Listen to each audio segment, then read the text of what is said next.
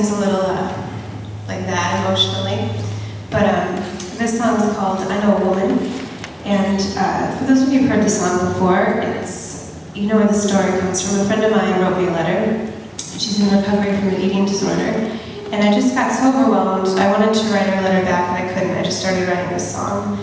And it took me a couple months to write it, but there's a lot of work to be done. Want to sing